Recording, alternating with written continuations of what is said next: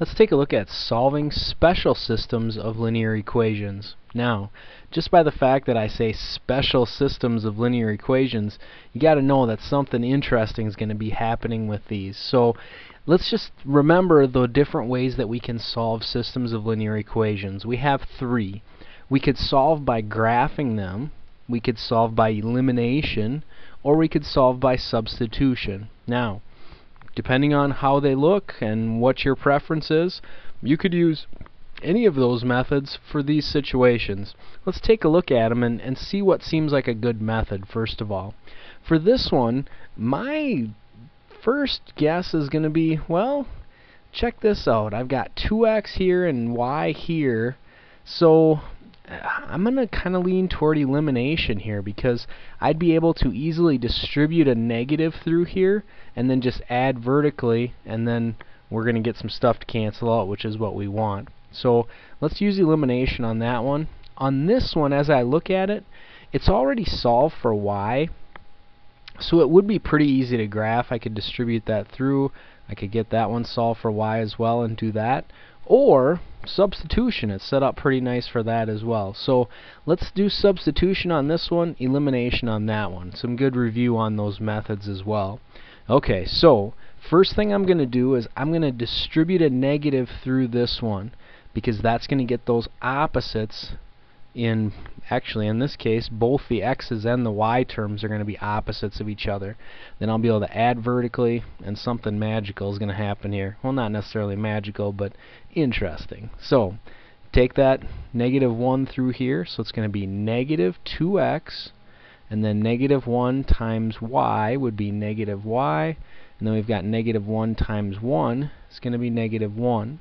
So then when I add vertically, 2x minus 2x is 0, y minus y is 0, so this whole side is 0, equals negative 3 minus 1 would be negative 4. Now, yikes, we lost all our variables. So, what does that mean? Well, that means there's something special going on here.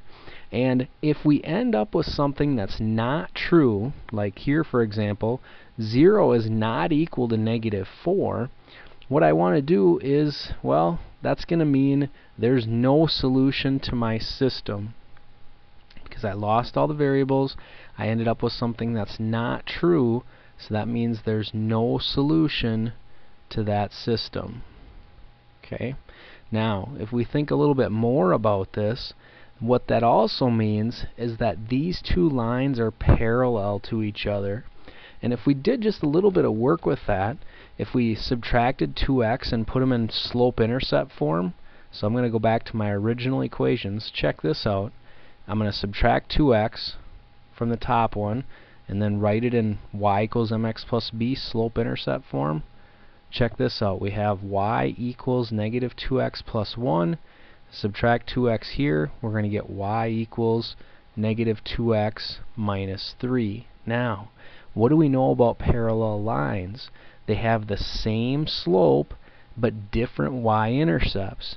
And remember, when we're graphing equations and systems of equations specifically, we have to look for that where they overlap. That's where the solutions are. And with the same slope but different y-intercepts, they're never going to overlap because they're going to go, in this case it's a negative slope, so it's going to be something like that and something like that. They're never going to touch their parallel because of that same slope but different intercepts. So it makes sense that there's no solution. Alright, let's take a look at this second set of equations that we've got here. And again, this one we said we were going to use substitution. So we're going to take, remember, we've got a y equals thing, so I'm going to put this whole thing in place of y in my second equation. So my second equation then becomes 2 times x plus 1 minus 2x equals 2. Okay, so I took this whole thing right here, and it said y equals that, so anytime I see a y in my other equation, I can plug it right in there. So that's what I did. Now, let's simplify this. We've got this thing. We need to distribute that 2 through there. So we have 2x plus 2 minus 2x equals 2. Okay, combine like terms. 2x minus 2x, uh-oh, that's 0x. So we have 2 equals 2. Oh, we lost our variables. Notice what we have this time. 2 equals 2. Well, that's true. So that means it's not all numbers. Sometimes people want to say, well, that's all numbers. No, it's not all numbers. It's infinitely many solutions. And let's talk about why that is in just a second here. First of all, if we wrote each of those in slope-intercept form, to take a look at those, the first one is almost there already. We just distribute the 2 through, so we have y equals 2 times x plus 2. Then the second one, if I added 2x, took that 2x over there, look at this, y equals 2x plus 2. It's the same equation. So if we were to graph those, they would be right on top of each other, something like that, right on top of each other.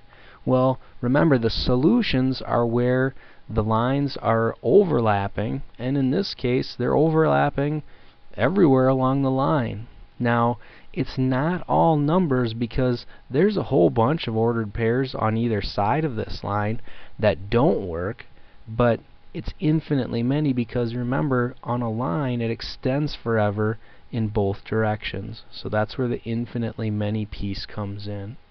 Alright, so solving special systems of linear equations, situations where we lose the variables. Well, it all comes down to what we're left with after we lose the variables. In this case, we were left with something that is not true, which means there's no solution. This is where we have parallel lines. They're never going to cross. Or the second situation that we could have is we end up with something that's true. In this case, 2 equals 2. Well, that means it's infinitely many solutions. Again, not all numbers, infinitely many solutions. And then if we put them into slope-intercept form, we notice it's actually the same line. So they cross everywhere because they're right on top of each other. I hope this video was helpful. Keep working hard on your math. You can do it.